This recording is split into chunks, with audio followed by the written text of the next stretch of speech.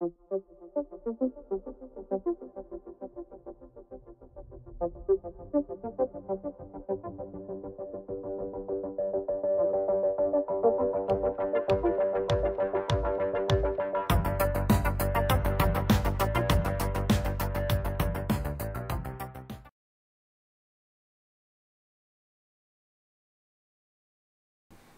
now going to take a look at a new form of cycle, quite a bit different from the heat engines we've been looking at thus far, either the gas or the vapor cycles. We're now going to move into the area of refrigeration and refrigeration cycles.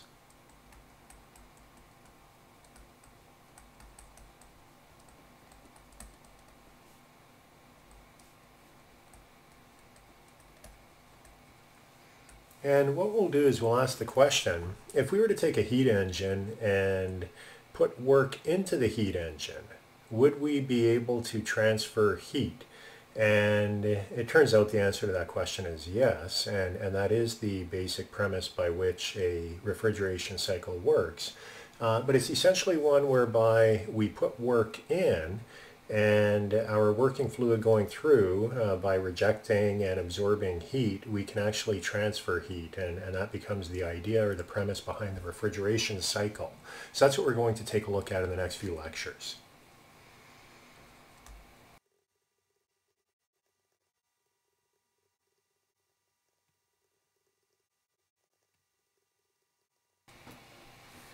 So the question that we're asking here is, if we put work into a heat engine, will we actually be able to reverse the direction of heat flow?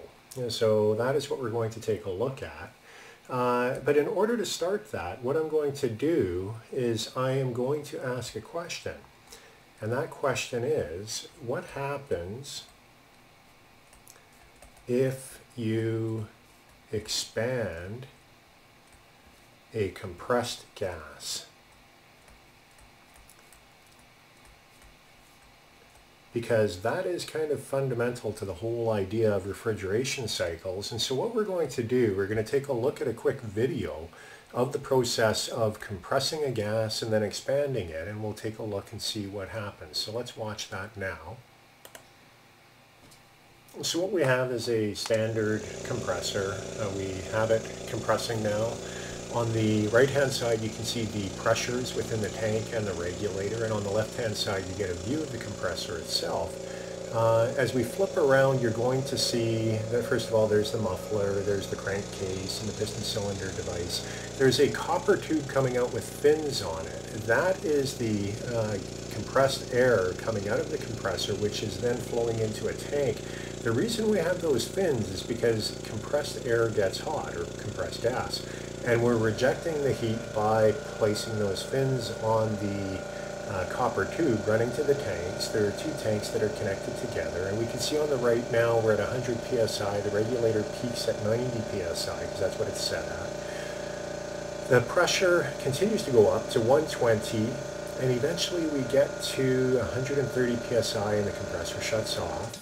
We let it sit for a while so it cools a bit, and then what we do is we open the tank valve. We do a rapid decompression, and you see, first of all, there's water. That's condensation from the air, and then there's a little bit of white stuff there, and what that white stuff is, that's actually ice formation. So when you rapidly expand the compressed air, it cools, and you even get to the point where you get ice formation. So that is the essence or the fundamental component within any kind of refrigeration cycle. We compress a gas, we cool it, we expand it, and after we expand it, it gets cool, we absorb heat, and then we would compress it again. So in a real compression cycle, it wouldn't have ended like we saw there. We would have had it in a continuous or closed cycle. And so that would be viewed as being a gas compression cycle. There are others that we'll look at, which are vapor compression cycles, where the fluid is going through a phase change. So that's what we're going to look at in the next few lectures. So these are the ideas behind refrigerators. Refrigerators are devices. We all know what a refrigerator is because we all have them in our homes for keeping our food cool.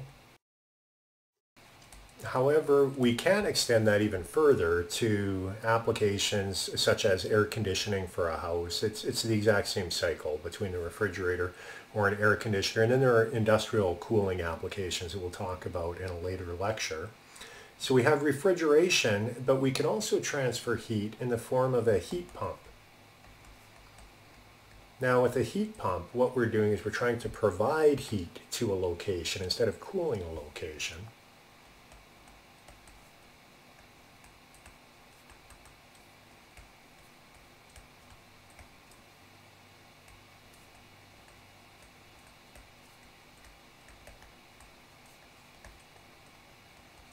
So in the case of a refrigerator, we're cooling. In the case of a heat pump, we are heating, but they use pretty much the exact same cycle. Now, there are two main forms of refrigeration cycles that exist.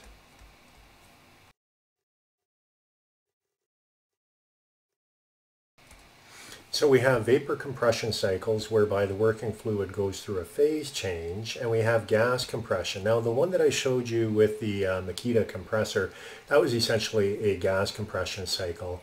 Had we not exhausted the air into the atmosphere, but actually had sent it through some coils, we could have achieved some cooling through the process. So those are the two different types. Now, when we're talking refrigeration, you'll hear about the units of refrigeration.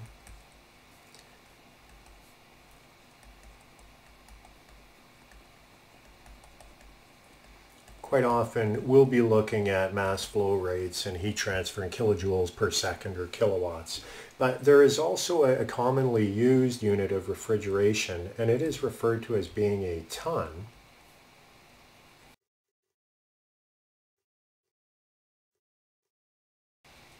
So a ton of refrigeration corresponds to freezing 907 kilograms of water at 0 degrees C into ice at 0 degrees C per day. So it's going through the phase change process, and that is what we refer to as being a ton.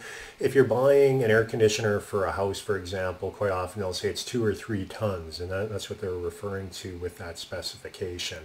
That potentially could be used a little bit more in North America than perhaps Asia. I've looked at air conditioning systems in Asia, and they usually just have kilowatts as being the units of refrigeration there. But nonetheless, ton is quite common, and it's used quite extensively. We also have refrigerants. And what a refrigerant refers to is the fluid that works within the refrigeration cycle that we're considering.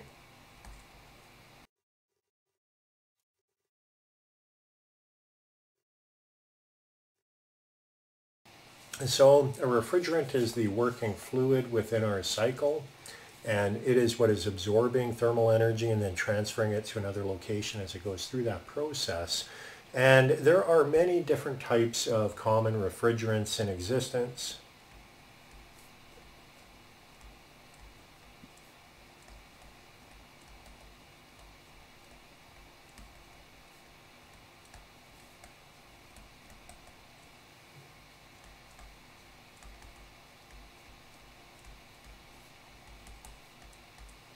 So what we do, we have the chemical formula for whatever particular refrigerant we might be looking at, and I'll write that out. So that is the first one. This is called R12, and commonly it had a trade name called Freon. Now we don't use this anymore because what was happening is it was going up into the upper atmosphere and was destroying the ozone layer. So that was R12.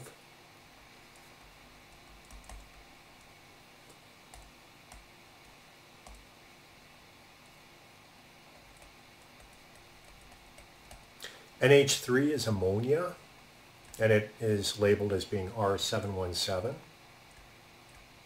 That is used more for commercial applications. Air, like we saw in the opening video clip, That is R729. And another one, C3H8. This is actually propane. Got to be somewhat careful with that because it's explosive. But it as well has its own refrigerant number. So the one that we'll look at mainly in this course, we'll look at both gas, so we'll look at air, and we'll also look at another refrigerant, R134A, and that's a common replacement to Freon R12 because it's more ozone friendly. So that's what we're going to be looking at, refrigeration cycles, in the next few lectures.